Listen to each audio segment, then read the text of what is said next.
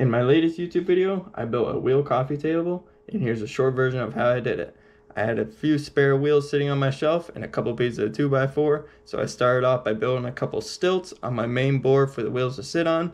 Next, I ended up cutting a couple 3-inch small pieces to mount on each side of the board to save it from tipping back and forth. After that was finished up, I ended up painting up the wheels a nice bright silver and the wood a nice flat black, and put everything all together. A nice piece of 2x4 foot piece of glass to finish off the top, and this thing just came out amazing.